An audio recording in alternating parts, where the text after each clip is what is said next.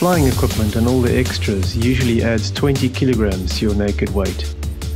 What does it matter?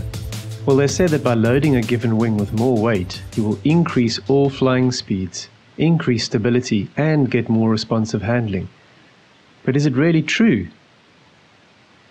I tested the effect of adding 20 kilograms to my flying weight on my iSpeak 6.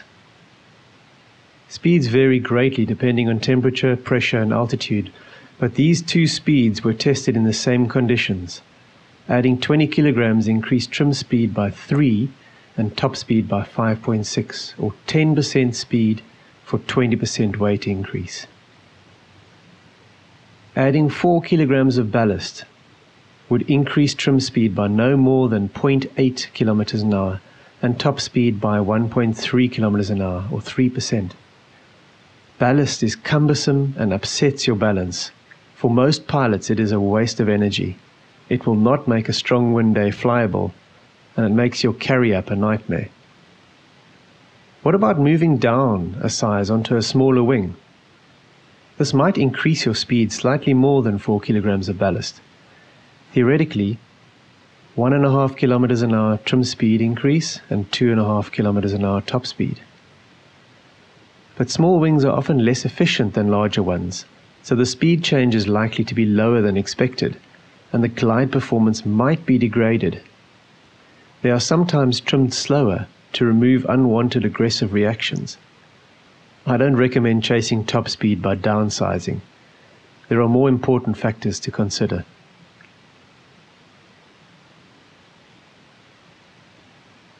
I'd recommend being well loaded on your wing to reduce the frequency of collapses and increase control authority.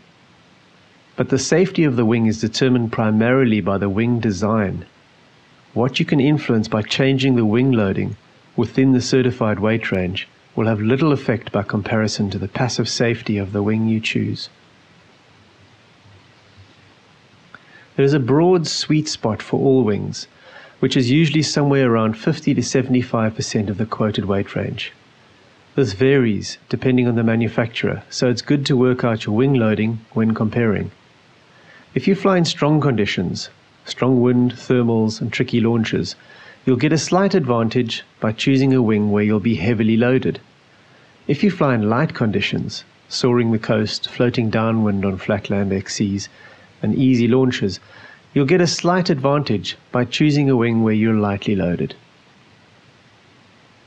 An overloaded wing feels hard and doesn't turn well. Hard pressure, banks too much, loses height, feels like it's grinding around the turn.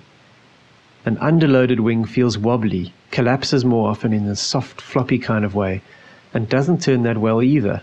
Sluggish handling, difficult to turn when thermals push you out. There is an optimum range for best handling, often at 50 to 75% of the weight range. If you're outside of it, the amount of ballast you'd need to carry before your wing handling changes is impractical. What you mostly feel is the counterbalancing effect of a weight below your body, which stabilizes harness and makes turns less agile. So you must make an effort to choose a wing where you are well placed in the weight range in the first place. Every wing designer has their own idea of the perfect wing loading, which changes depending on their objective for the wing. This makes it hard to know what your ideal wing loading should be. In many cases, you might like a wing design, but be in an uncomfortable place in the overlap between sizes. I don't recommend ballast. I recommend getting the right wing. It might mean looking at another brand. When choosing your next paraglider, narrow it down to those that put you in the right place in the weight range to start with, and identify the ones that give you a wing loading to suit your flying environment.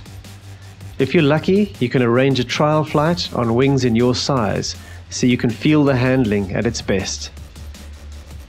For access to a comprehensive demo fleet, contact Flybubble.